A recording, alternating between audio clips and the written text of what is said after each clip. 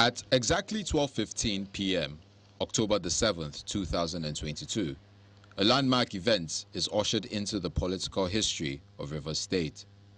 The politician, Celestine Omehia, once recognized as a former governor, is disrobed and his portrait removed from the wall of the Executive Council chamber of the government house.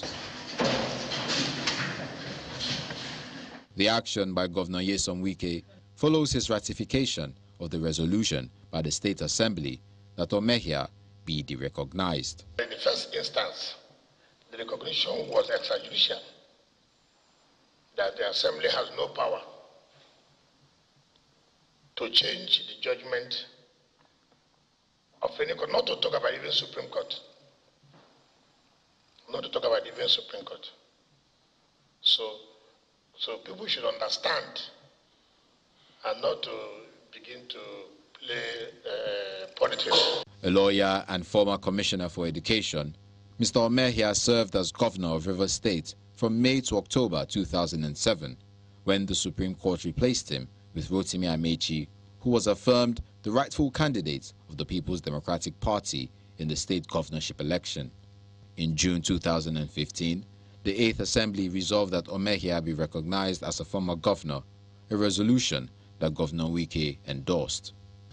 That decision was, however, reversed on October 6, 2022 by the current Assembly, made up of most of the legislators from the previous one. In this part of our country, people will praise you when it suits them. But when you do the uncommon things, people will not praise you. And that is why leadership is key.